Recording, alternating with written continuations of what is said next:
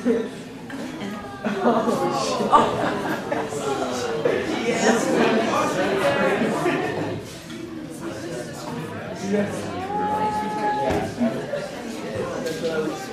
that what they do for like smoke grenades? Yeah. Yeah. No. No, they use something called And because of that catalyst, it's very, very hot. In fact,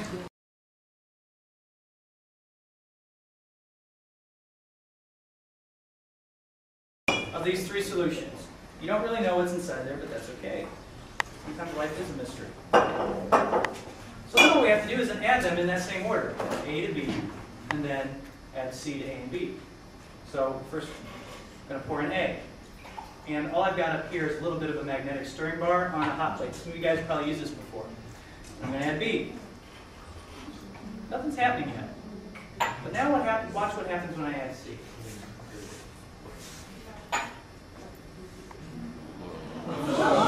Wait for it.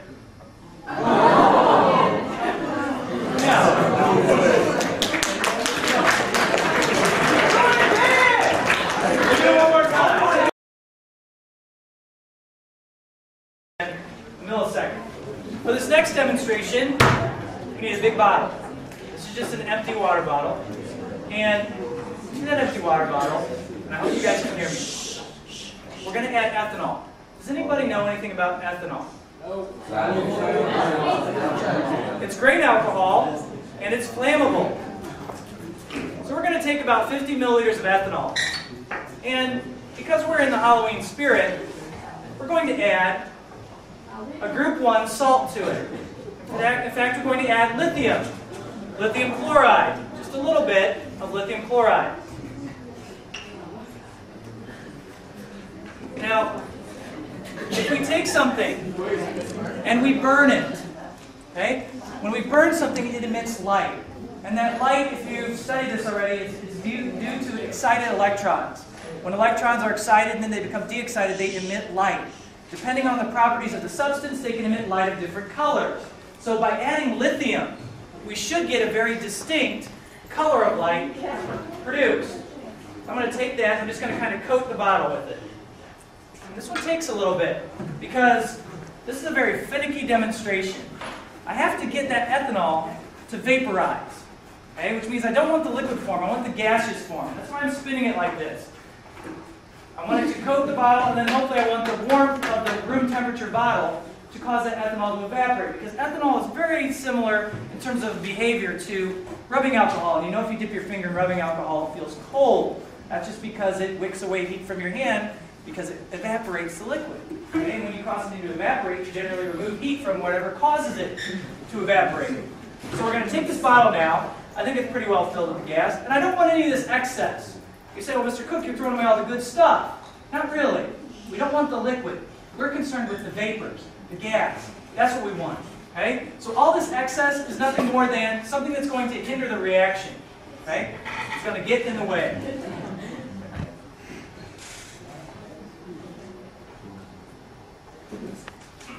Hey, get out of there. Now, for your safety, there's a blast shield here. I'm going to again use the candle of science, and I'll do this one.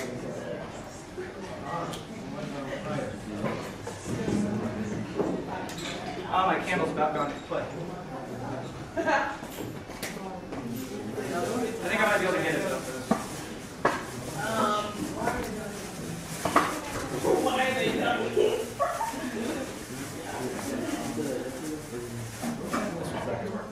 Bear with us, I have to change candles.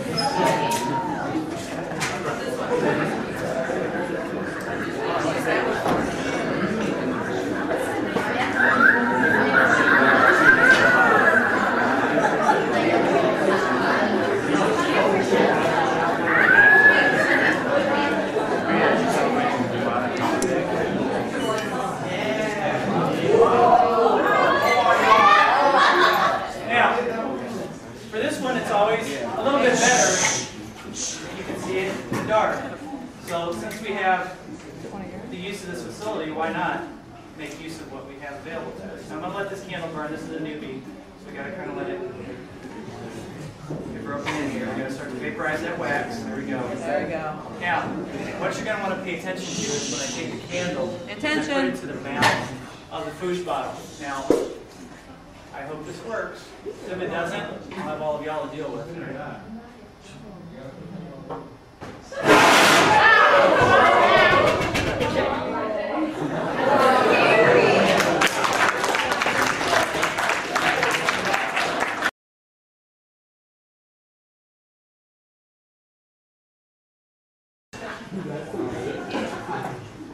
Is it going?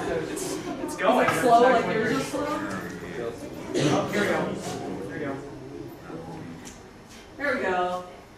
Here it comes.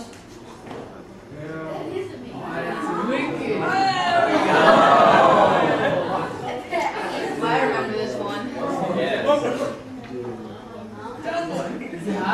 It's very hot. If you can't tell from the back, it might be hard to see, but there's actually steam coming out because the water that's being produced is so hot in reaction. We were generous. Now, one of the interesting things about these gases that are formed, if you remember, and if you were paying attention, you probably caught the two products. I said the products were water and what? Oxygen gas. Now, oxygen gas supports combustion. So we can do a flame test for oxygen using a burning splint. Because you may not have done this experiment yet. In fact, my class, I know we haven't done it yet. Classic test for oxygen is you put a glowing splint, not a burning splint, but a glowing splint in the presence of oxygen, and it should reignite the splint. So if we take these bubbles, which are filled with oxygen gas, we should be able to take a glowing splint and reignite it. Okay? And we can keep reigniting it, and reigniting it, and reigniting it. Okay? You can just go through it, and eventually it does get wet because of the soapy bubbles. But that's the elephant toothpaste. We'll just We pick. should see something different happen. Pumpkin gets a little rumbly in his tummy. Oh, wow.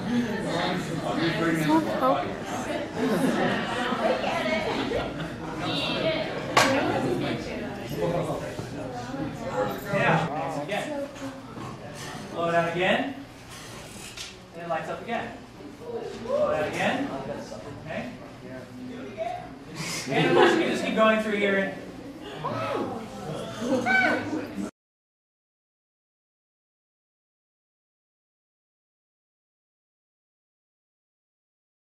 gas it, and I add it to the zinc.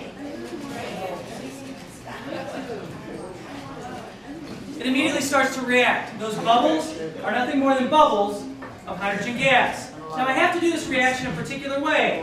I'm going to load my Pringles can onto my hydrogen apparatus, and I'm going to let it go with the lid at the top with that hole uncovered.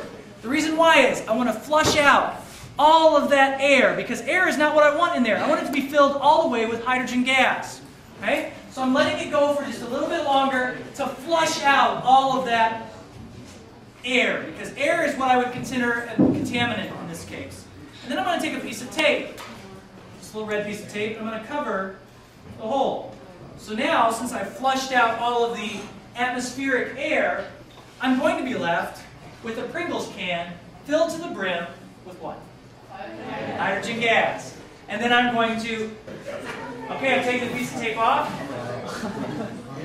I don't. That we're okay. Okay. Now Yeah. you can just, we're going to listen. No, that's not it. Come on. It's okay, you didn't know. That's why I'm telling you. Now listen.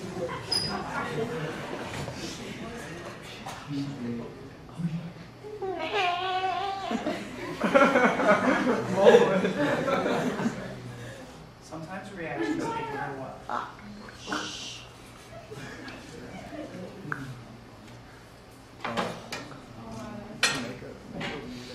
You need to watch it and look for the flame to get smaller, and then listen for a sound. Ouch. We can't hear it if you talk.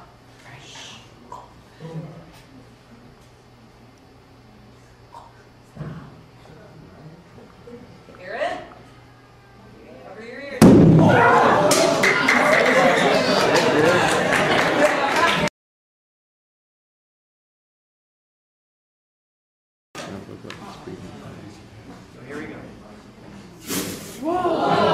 Keep doing it.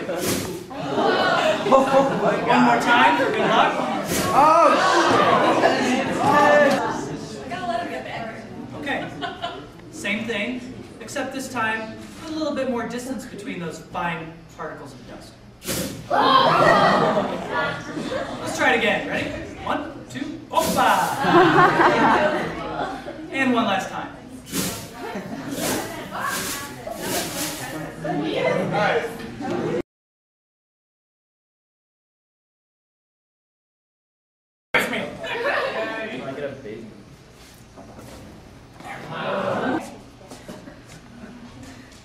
Away. Wait for the bubble to come to you. Feel the radiant energy.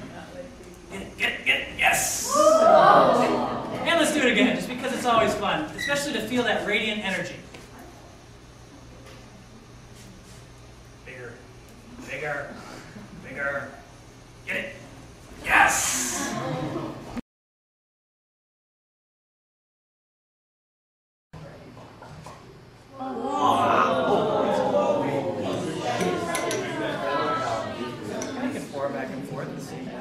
oh shit. Very similarly related. You know, around the 4th of July, they always sell those little glowy bands and glow sticks. Same stuff. Same stuff. But if you notice, the way that this works, it's not glowing for a horribly long time. In fact, it's not nearly as intense as what it originally was when I first mixed them. This is known as luminol.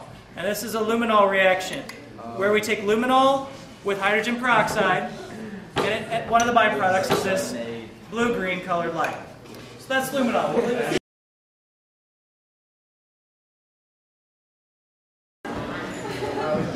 Alright, I think that's pretty good, at least for our purposes. So I'm going to turn the gas off. And if you notice, that column of bubbles, it's kind of like suspended, because it's composed of lighter than air, methane. Oh, no. Now if we take it and we just add a flame,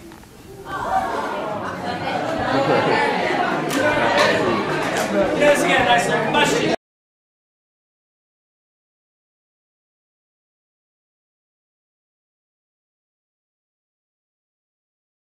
One, quiet, 2. Yeah, just rule this. Nice enough, give me a hand.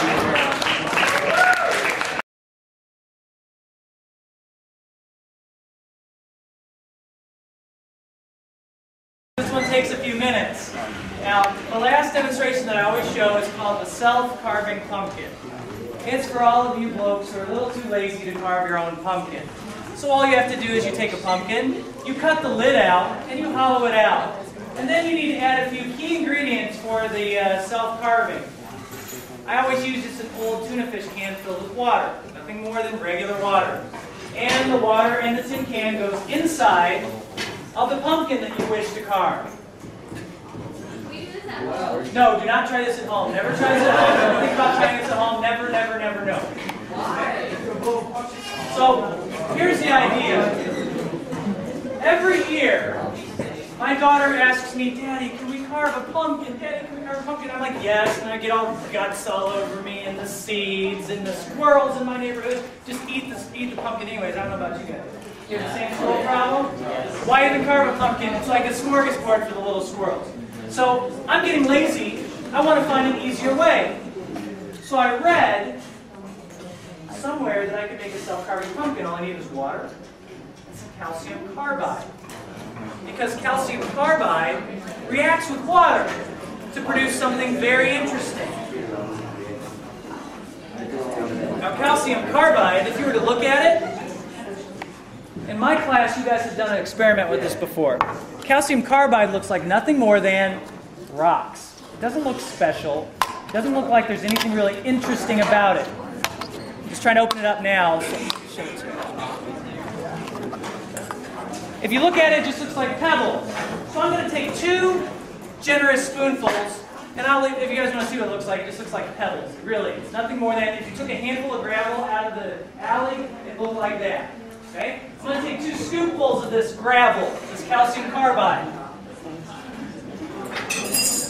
The only other thing I need is my self-carving actuator, which goes in the back of the pumpkin.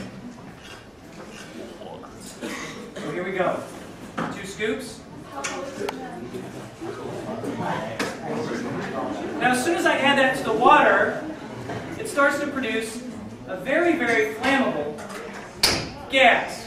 That gas is called acetylene gas. Acetylene gas is used in welding torches. Reacts with oxygen in a very predictable manner, thank goodness, because I'm behind the blast shield, you're protected by it. Now, I need to give this about 10 or 15 more seconds, which means what's really happening right now is the calcium carbide is reacting with the water. The more it reacts, the more acetylene gas is produced. The more acetylene gas, the more va-va-boom that we're going to have to carve our pumpkin.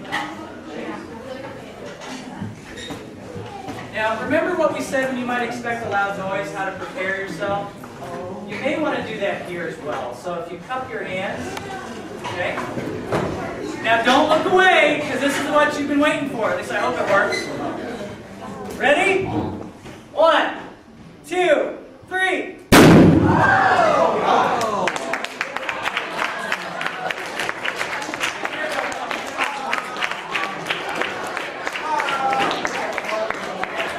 And then I'm going to add 2 generous scoops of calcium carbide. Now, as soon as I start to add that calcium carbide into the water, it's going to start to form acetylene gas. That acetylene gas is what I'm going to use to carve the pumpkin. I want to put the lid on. Now, here's the thing with this reaction. You have to wait until the proportions are just right, or else the pumpkin won't carve itself. Okay? So, we're just going to wait a little bit. Every second that we wait, more of that calcium, so that my little lighter can fit right in the back. Now, how long has that been? About 45 seconds? It's been 50 seconds since you added it. Okay, I'm going to hold my hand tightly. Now, I might recommend this. We're going to go on 3. 1,